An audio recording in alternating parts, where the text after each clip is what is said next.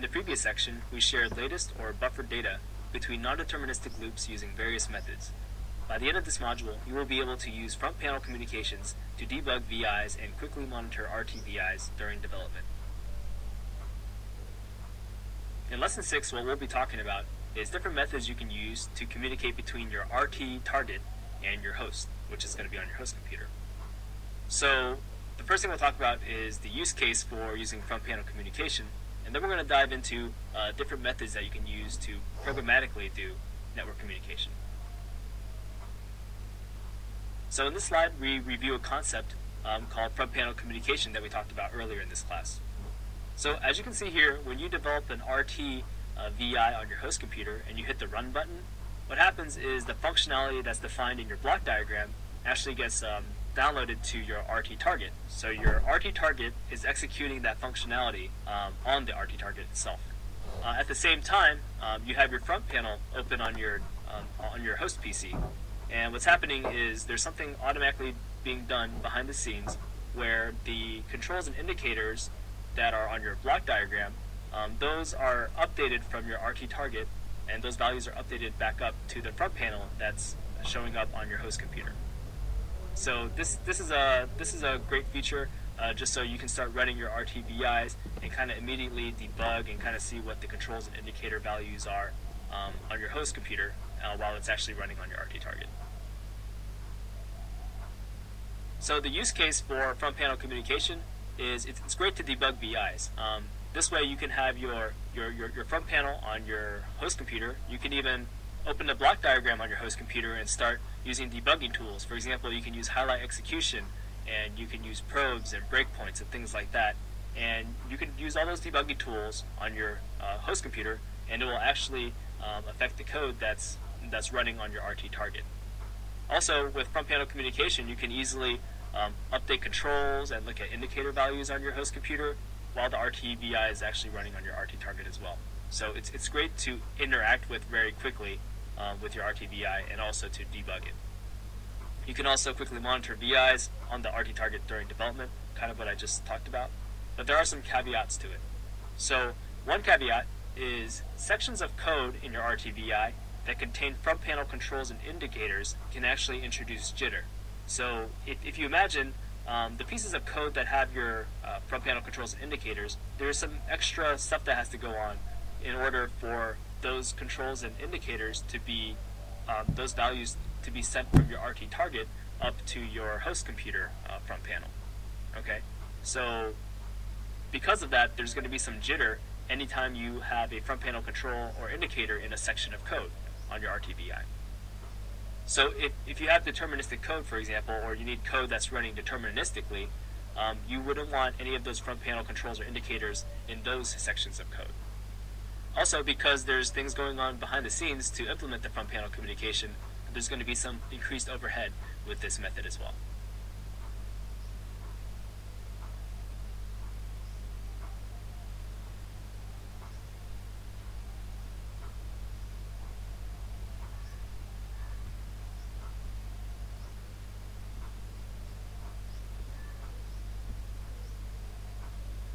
Now you can use front panel communication to debug VIs and quickly monitor RT VIs during development.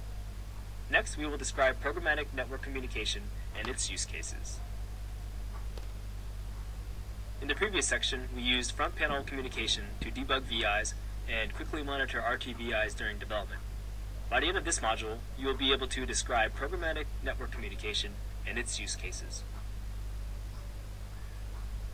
Okay, so now let's talk about how to use programmatic network communication. So on this slide, we see at the bottom we have our RT target. So in this case, we have our RT target, which is executing a RT VI. Okay, and what's happening in here is in the RT VI, we're programmatically handling that communication to the host. Okay, so imagine the RT VI is now running, and then the RT VI knows what pieces of data it wants to communicate to the host, and it's going to programmatically actually use something to communicate those specific pieces of data back up to the host. Now on your host computer, you're actually executing a host VI, which you develop separately from your RT VI. So this host VI that you've developed on your Windows computer is running on your Windows computer, and it's using some programmatic methods to access the data that the RT target is communicating up to the host. Okay, so in this case, we are programmatically communicating over the network instead of using front panel communication. So in this slide, we see a couple of different use cases for programmatic network communication, and some examples, and also which protocol that you can use to implement that use case. So let's talk about that top row first. So let's say we want to communicate between our RT target and our host computer over the network, and we only need to transfer the latest value. So for example, maybe the host computer just needs to get the latest value of something. So for example, maybe the host computer and the host VI only needs to show the most current temperature that the RT target acquired. Okay, if that's the case, we can use network published shared variables. Okay, let's look at the second use case. So another use case would be, well, what if we need to transfer buffered values from the RT target to our host? So maybe, for example, we're acquiring several pieces of data on our RT target, and we need to transfer all those pieces of data historically, so buffered values, all the way up to our host computer, where maybe we're doing some more analysis and maybe file logging and things like that. Okay, and in this case, we don't want to lose any data that we've acquired. We want to send every piece of data we acquired on the RT target and make sure every piece gets up to the host. So in this case, we need something to do to transfer buffered values. So a protocol that we can use for that is network streams, and we'll talk about this later on in this lesson as well. Also, sometimes there's a use case where you have to use other protocols. So for example, maybe you need to transfer data to a non-LabVIEW application, and maybe that application uses the standard protocol TCP. Well, in that case, you can use a TCP functions that we have in LabVIEW to communicate from the RT target to some device that is compatible with TCP protocols. Other standard protocols also include UDP, serial, and other things. So we'll talk about all these different methods as we go through this lesson. Now you can describe programmatic network communication and its use cases. Next, we will share latest data over the network using network published shared variables. In the previous section, we described programmatic network communication and its use cases.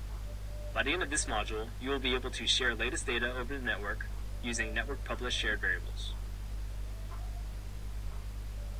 Okay, so let's say you need to share latest values between your RT target and your host computer over the network. One way you can do this is using network published shared variables. So some of the use cases are, let's say your host computer needs to display the most recent I/O values of the RT target. So for example, maybe you only care about what the current temperature is. In that case, you could use a network published shared variable to get that latest value. Or another use case is your RT target is monitoring the status of a stop button on the host computer.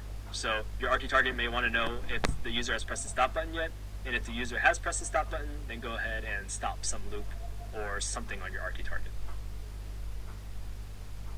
Okay, so for the latest value use case and using network published shared variables, what you want to do is you want to create a shared variable, kind of the same way that we talked about before, except in the properties window, if you look at the top screenshot, what you want to do is set the variable type to network published. And once you've done that, you can use that variable both on your RT target and also on your host computer.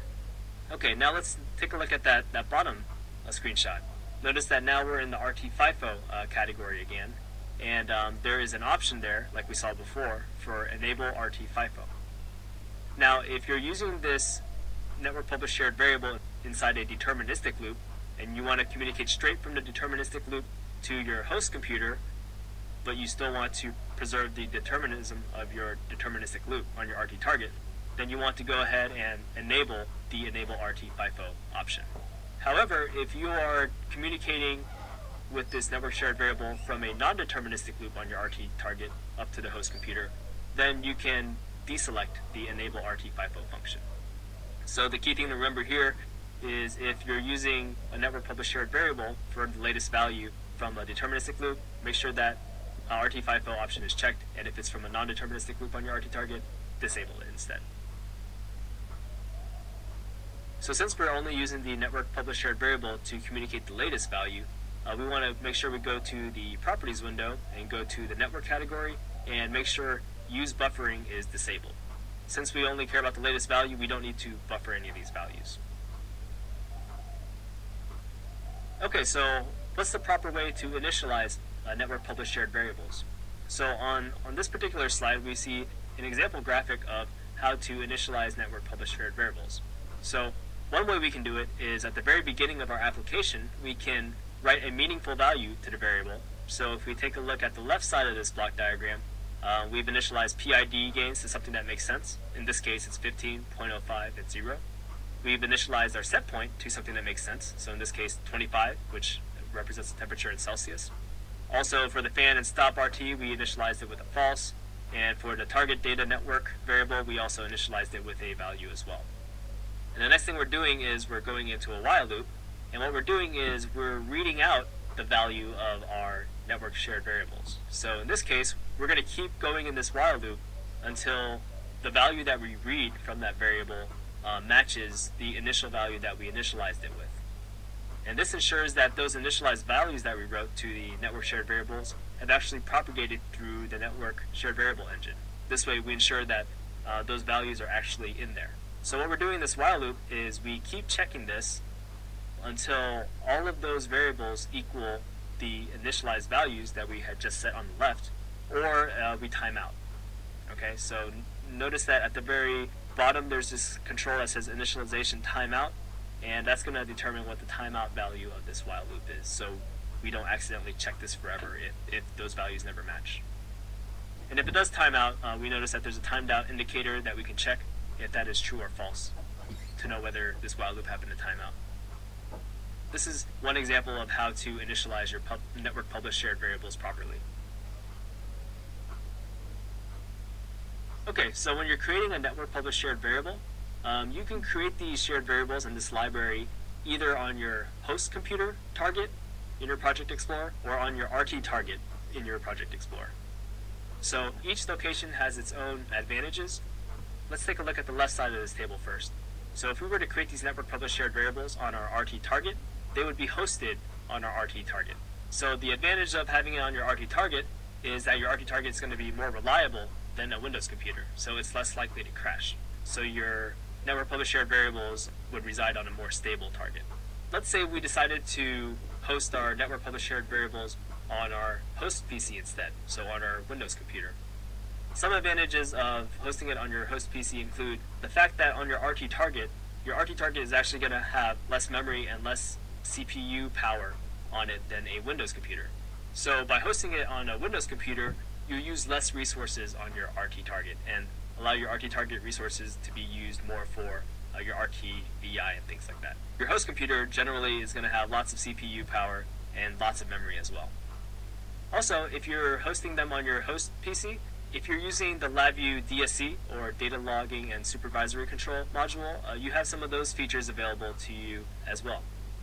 The LabVIEW Data Logging and Supervisory Control module allows you to connect LabVIEW to existing high channel count industrial systems and log data to historical databases, set alarms, manage events, and things like that. So if you happen to be using that module, you have some features that you can take advantage of if you host your network published shared variables on your host PC.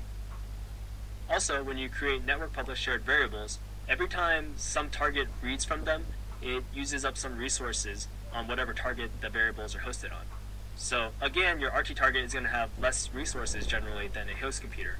So if you have some network published shared variables that are being read from several targets, so maybe multiple computers and multiple RT targets, then it's probably better to host the network shared variables on a host computer that has a lot of resources. That way, when other targets are accessing it, the host computer is going to have plenty of resources to go around and be able to handle that.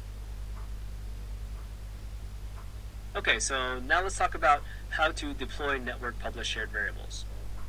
The easiest way to deploy network published shared variables is you would just run the VI that contains a network published shared variable. Once you run that VI, it'll automatically deploy any network published shared variables that it uses. So one thing to keep in mind is all variables in a library deploy at the same time. So for example, if I was to deploy a network shared variable and that network shared variable resided in a library that contain 10 network published shared variables, well, all 10 of those network published shared variables would deploy at the same time because they're all in the same library. One other thing to keep in mind is network published shared variables never automatically undeploy. So in fact, if I was to deploy 10 network shared variables onto a RT target, when I reboot that RT target, those network published shared variables will still be deployed on that RT target, even after a reboot. So how do you undeploy variables if you need to? Well, if you need to, you can do it programmatically by using the library undeploy library method of the application VI server class. You could also do it manually in the Project Explorer window by right-clicking the library and selecting undeploy. You could also do this in the Distributed System Manager as well. So here we have a graphic of our temperature chamber controller project. So this is our course project. In exercise 5.3 and 6.1, we started working on it. In 6.1, we worked on the deterministic loop piece that you see on the right-hand side. And in exercise 6.1 and 6.2, we're going to work on the rest of it. We're going to finish out the non-deterministic loop, and we're also going to create the host VI. We're going to use various methods to do the network communication to finish up this course project. So at this point, go ahead and do exercise 6.1 and 6.2. Or you can also open up the module where I do a demonstration of the solutions for exercise 6.1 and 6.2, and I'll walk through them there.